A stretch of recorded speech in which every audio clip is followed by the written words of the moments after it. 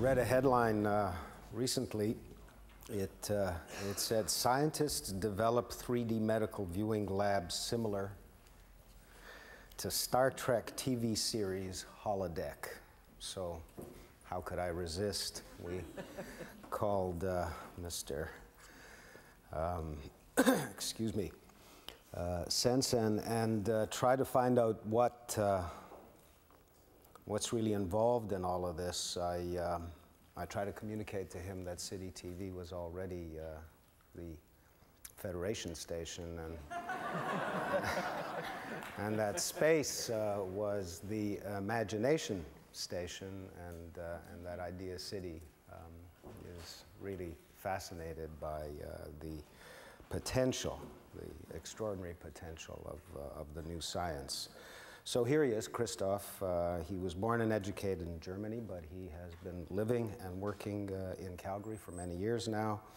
And he's here to tell us, I'm going to read this because it's hard to conceptualize, how he can stand inside a strand of DNA as part of a 270-degree, larger-than-life projection of the smallest parts of our biological makeup. Christoph. Okay, thank you very much.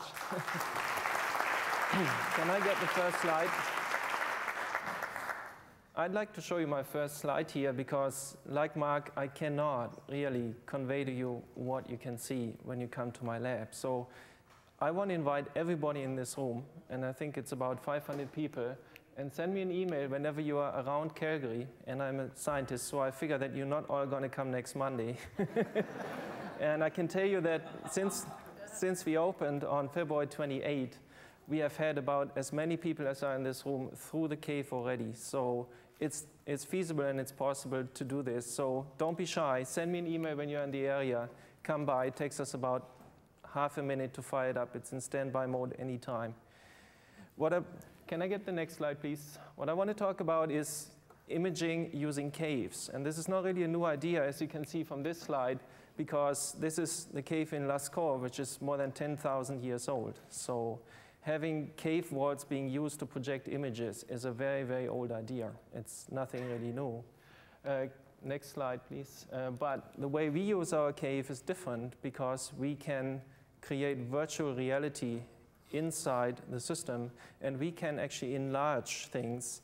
And like Mark, I need to see things blown up. I cannot shrink my world. I have to expand onto my world in order to understand a little better on how the human body works and how it's organized, because that's a very, very difficult question, as I think the human body is probably the most complex machine ever invented by anyone. So this is what it looks like. Here I'm standing in the human heart, and you already see that I'm wearing special glasses, and I'm going to explain to you how these work in the next few slides. And you see a few of the heart valves here, two of them actually, one with the ligaments going through, and the other one from the other side. So you can really be inside the human body, which is one of the dreams that humans have had for a long time, and I'm going to show that to you too. Give me the next slide, please. The way it works is very simple. You have all experienced this before. Your eyes, if they see two slightly different images of the same object, basically render the stereo view, the three-dimensional reality inside your head. So if you have a red-green glass like here, and you broadcast a TV show with two slightly interleaved images, this is actually Barnacle Bill from the Sojourner mission to Mars, which is from the NASA website, then you will see this image in 3D as soon as you put those glasses on. Because one of your eyes will see a green image, one of your eyes will see a red image, and in your head, these two images merge into a three-dimensional object. We do this much fancier than just red and green. We have polarized light, and we do it much, much fancier than just a TV screen. So if you could go to the next.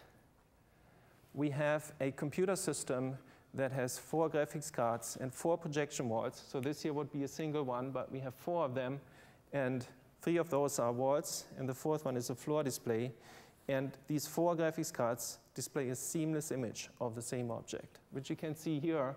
This is a very simple landscape, but follow this road. It goes from one screen over the floor, and it goes up again onto another screen. Or look at this house here. This is on one screen on this side and on another screen on this side. So that's the principle on how it works. It is not very tricky, but it makes remarkable impression on anybody who has ever been in there. It creates an object right in front of you that you want to touch. It's as realistic as real life, almost at least. Give me the next slide. And it certainly resembles this here, which is the holodeck on the Starship Enterprise. So it's the same, exact same idea. And in this case, I'm not even sure who was first, because this imaging technology was developed about 10 years ago. And the holodeck, I don't know, I'm not the expert, but maybe you know more about it, was only introduced in one of the very recent Star Trek series, so they may have actually copied from real life for this one, rather than the other way around. As you know, probably Motorola's flip-up cell phone was probably one of the most close to enterprise developments ever. And it hasn't sold because the cell phone signal was so great. It just sold because everyone could say, beam me up, Scotty. So certainly, marketing and development go hand in hand here. But in this one, probably the technology in itself has been around for a longer time. Why is it then that there has been such a huge hype about this particular one? There's two reasons for it. First of all, our programming environment is generic. Anybody who has a computer around here that runs Java can write a program at home that we can automatically stick into our machine. You do not know that you write for the cave. You can just write a 3D program wherever you want, on a Macintosh, on a Linux machine, on a PC, and when you're done with it, you can come to us and we can show it to you by surrounding you with it. That's a marvelous breakthrough for all life science, because these machines still cost about $4 million. Canadian, that is, so about 400,000 US dollars.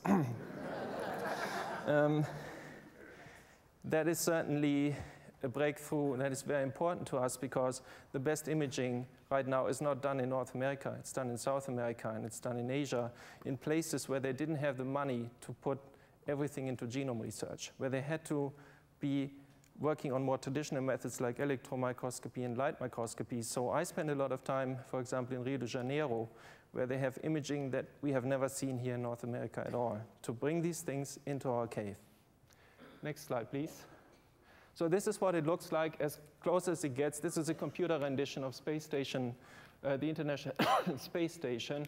And here you see it comes basically all around you. So this is a very close rendition. The color is a little off. It gets a little more colorful if you see it in reality. So if you're ever in the area, please come by, because this is as close as I can describe to you on what you will really experience when you come. So what do we do with this? Give me the next slide, please. We want to understand how organisms are organized and how they function. And there's two ways of doing this, and this is the first approach, which I call the bottom-up approach. So you make an inventory, a catalog of everything that you found, like all the genes, all the proteins. And we have done this now by sequencing the entire human genome, for example. And then you take all your components and start sticking them together, which reminds you of the olden days here when we were playing with Lego. And this is actually a DNA molecule built from Lego by Paul Thiessen. So I found this on the website. Somebody really did this, right? Building molecules using Lego blocks. But you only get so far because we have very, very little knowledge on how these components are organized and how they connect. We know nothing, to the point that we can really stick these things together to a bigger global context. So there's another approach that hasn't been tried very much that we want to go for. Can you give me the next slide? And that's the downed airliner approach. This is actually Swissair 111. I used to live in Halifax for 7 years before I moved to Calgary about 1.5 years ago. And this was one of the tragic accidents that was happening while I was there. And so I was very close working at the National Research Council to what they did afterwards. They basically drenched the ocean, took all those little pieces, but they knew already what the shape of the plane would look like. So they built a wireframe, which is this thing here, and they started to map all their little pieces onto it until they had basically rebuilt the plane. It's not functional. It has a lot of gaps. There's a lot of missing pieces. But now you can connect things because they're in the right space. They're in the right orientation. So now you know a lot more, and you can design experiments that will help you to connect those non-functional systems and probably make them into functional systems over time. this is going to take many, many years. Many years from now, we will be probably able to, for the first time ever, simulate an organ, say the liver or the kidney, based on all the evidence that we have, mapping these onto the wireframes. So how do we get our wireframe? Give me the next slide, please. As you may know, there is projects like the Visual Human that give you images of the human body. There's a lot of different imaging. This one here is the light microscopy, the anatomy series. It's thousands of images, slices through a human body. We are now building a wireframe based on these slices by combining them, sticking them together, but not stopping there. We will then define for the computer what a brain is, what a kidney is, what the shape of the bones is, so that the computer starts to build a model rather than just an image. And this is what we call object-oriented approach. So everything becomes an object that can have certain features to it. It can do certain things that we know about it, that we have gotten from medical information, physiological information, behavior, you name it, whatever you want. And give me the next slide. Certainly, much of the information will come from the inventory that we now have, which is the entire human genome, as you can see here. So we have it all. We know what pieces we have to look for. We don't know how these all interact today, but hopefully in a few years we will be able to get to the point that we can connect more and more of these features into a coherent model, and then really stand inside the human body, like in the next slide, has been envisioned many years ago. So that's what we are driving towards, even though I don't expect during my career, I'm 42 years now, to see that really happen. So all we do in my lab is a much humbler goal. We are building a platform that allows us to do these things in the future. We are thinking about what technology will it take to do these things and make them happen. We do not have any of this technology to the perfection today that we will need, but I hope that we can at least stimulate a discussion now that will allow us to go forward and develop this to the point where we can start modeling these things in real time. The goal is to understand enough of the human body to get at these complex genetic diseases. These are diabetes and cancer and Alzheimer's and a few others, where not a single gene is responsible for the disease, and you can just identify this gene and say, here's the pill that will cure what this gene malfunction does. Complex genetic diseases have been worked on for a very, very long time, but nobody has yet found a final answer on how to cure cancer or how to prevent it. And we will not be able to do this unless we understand what the complex mechanisms are that are behind these kind of diseases. So one day in the future, one day, next slide, you might meet this medical emergency program, which is entirely based on computer information. Of course, it will take a long time to get there, and it may look slightly different because one of the most asked requests for is to have it in the shape of Pamela Anderson rather than this one here. We get a lot of requests like that. But if you want to hear my personal opinion, I think I'd ask Moses next time he does an interview with Shakira for Much Music or Much More Music, take a stereo camera, take a few stereo pictures of her, because that's what I'd really like to model in the cave. So that's the first part. Put the slides off. I want to introduce you to the weapon that scientists use to protect themselves from the audience, the laser pointer. And I leave it here because some of the other speakers after me wanted to have it too. But now I want to sit down and talk a little bit on how I got there. Because I think the green light is still on. I have another 5 minutes, plus minus, to tell you how you get to the point to think about these things. When I was 10 years old, I decided that I wanted to be a biologist.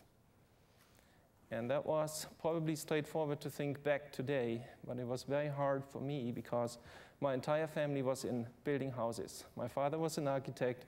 My grandfather had a construction company. My father met my mother, who was running the little three-wheel truck for my grandfather from construction site to construction site. I was the oldest son, so I was expected to take my father's business when I grew up. But when you are 10 years old, you say a lot of things. So you see a plane above and say, I want to be a pilot, and you see somebody cleaning a chimney, and yeah, you want to be a chimney cleaner, right? I never changed anymore. So the moment I had my first time biology class, the first day, I came home and said, this is what I want to be. And I set my mind, and it never changed anymore. And of course, people said, you can't do things like that, right? So I didn't listen very much. So after a while, they started giving me biology books for Christmas and stuff like that. So I have a huge, huge library at home of biology books starting in the 1970s, because that's when I started to believe that I wanted to be a biologist. A little time later, I found out that there's a lot to this business of biology. So I made up my mind and said, I want to be a PhD. And I, again, got lots of opposition, because there were people in my family who had tried to get a PhD and they couldn't get it. So they said, you can't say things like that, right? First go to university before you say things like that. And again, like I had set my mind, this is what I wanted to do, and this is where I wanted to go. So I went through my military services as quickly as I could. Being in Germany, I had to do 15 months, and I went into university. Believe it or not, in the first week at university, I went up to a professor and said, can I see you in your office? And he said, yeah, sure, come by. Just talk to me, sure. And I went in and said, I have just one question for you. How does one get to be a professor? And he said, you know what? I should kick you out of my office right now. But okay, not too many people ask me these questions, so let's sit down and talk. And we talked for about 2.5 hours, and he hadn't answered my question at all. Because he told me, he couldn't. But he told me, you don't ask things like that in university. So it went on like this forever. I always got these, you can't do this and you can't do that, and don't think about it, just let it happen. And after a while I found out that that was the way to go, just drift and let things go. So I became a botanist. I dealt with plants. And not just that, I dealt with algae, which really upset my father, because he didn't understand at all what I wanted to do with this. So his most asked question was this, algae, is that what we'll eat in the next century? And I said, maybe not, because I don't think the protein contents are really right for humans, so probably not. So he never really went with it, because he just couldn't get the message. But really what I became was a molecular biologist. I worked with algae, but I worked on a level where with DNA and proteins and all those other things that are in human bodies as well as in algae and in E. coli and wherever you look. So my technology was generic. Only the organism that I worked with was a little weird, maybe.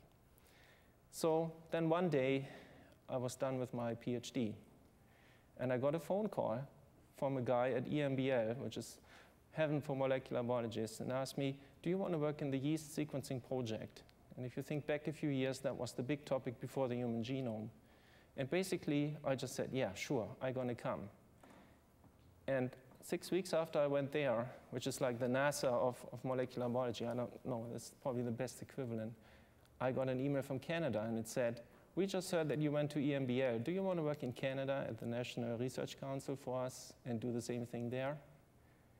And I said, well, if you get me the money, then I certainly would want to come to Canada and work here. So I did. In 1994, I came to Canada, and I did the only ever complete sequencing project that Canada has done, the Sulfolobus genome, which was 3 million base pairs. And we finished it, and we published it last year, so it's all Canadian, all done, and we are very proud of that. But that never got me into the newspapers. Right? I don't normally work in the circles that get me into the press or into Time magazine or whatever. But the most unusual thing that happened was when the University of Calgary phoned me and said, we want you to switch to Calgary, just name what you want and you will get it. And that's how I got to the cave, because I said, where I see this all going, it's going to become so complex that nobody will understand it anymore. So I would like to be able to image these things in 3D. And they basically worked with the province and the federal government and a lot of industry and got it done. And that's where I am today. And so there's one question, that's the most asked question, not the one about Pamela Anderson, that's only our second most. And the most asked question is from United States folks mostly, and that goes like this: why in Canada? My answer is don't even ask that question, okay? But I can give you another answer, which is probably more honest. Why in Canada? Because we are team workers. To make this all happen within a year, it took 230 people or more to coordinate this. In Canada, we can easily do this. I don't know many other places that are capable of doing this, but Canada certainly is a country where young scientists like myself can achieve these things because it's a general teamwork effort. It's not just a single effort of a single person. That's all I had to say. Thank you very much.